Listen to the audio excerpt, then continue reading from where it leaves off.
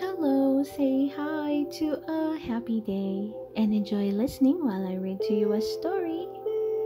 Merida's challenge. Merida couldn't stop laughing. You three wee brains think you can climb the crone's tooth? The crone's tooth was the tallest mountain around.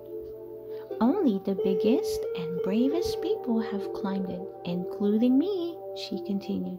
Don't even try. Harris, Hubert, and Hamish scowled. Of course, they would give it a try. They were big and brave too. They had to prove it to Merida. As they stood at the foot of the towering rock, Harris and Hubert weren't so sure it was a good idea, but Hamish was ready. I'll show her, he said to his brothers. They gave him a boost, but he struggled to find handholds in the slippery rock. A little way up the rock Hamish was standing on fell away. He was left dangling by his fingertips. Harris and Hubert hurried to fetch Merida. They found her on the castle and told her what had happened to Hamish at the crone's tooth. Oh no, cried Merida. What have I done? I didn't really mean you should try to climb it yourselves. Come on, we have to get Angus. But Merida was so worried she couldn't think straight. Where are my arrows? She cried to her brothers. Fortunately, Hubert was one step ahead of her, and he tossed them to his sister.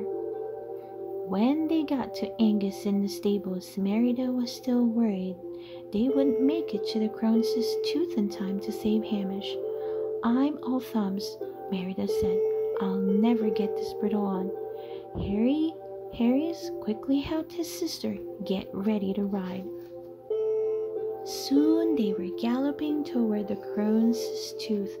Faster, Angus, Merida urged. Faster. Hamish was still hanging on when they arrived, but barely. He kicked the wall, trying to find a foothold. Something blue caught Merida's eyes. Wisp! I should have known. She called out to her brother. Hold on, Hamish. Please hold on. Merida scanned the trees around the clearing. Quick, Harris, Hubert, gather as many fallen leaves as you can. I have an idea. Soon they had formed a large pile under Hamish. Merida looped a rope around her waist and knotted it tightly. She tied the end to an arrow. Stepping back, she sent the arrow flying over the high branch of a tree. Then Harris hurried to fetch the arrow from the ground and tied the rope to Angus's saddle. Angus, Merida said, walk up that hill. The branch groaned as Angus pulled the rope taut. Everyone held their breath. Keep pulling slowly, Merida said. The branch groaned again. The rope began to hoist Merida into the air. Fragments of rock pattered down and Hamish began to lose his grip. Just a wee bit longer, Hamish, yelled Merida. Ignore those wisps.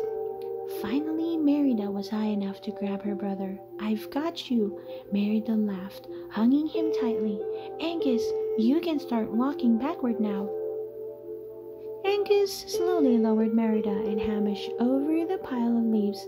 When she was sure it was safe, Merida dropped Hamish on the leaves. The rescue mission was a success. How brave you all were, Merida said to her brothers. You, Hamish, for hanging in there so long, and you, Harris and Hubert, for being so calm and reliable all through the rescue. But the triplets had one more thought of their minds. As the wisp flew away to cause mischief elsewhere, the brothers crossed their arms and looked to their sister. Okay, Merida said, laughing. I promise I won't question your bravery again. The end. I hope you enjoyed listening to this story, Merida's challenge. Please don't forget to hit that like button and subscribe and listen to more of our favorite book stories.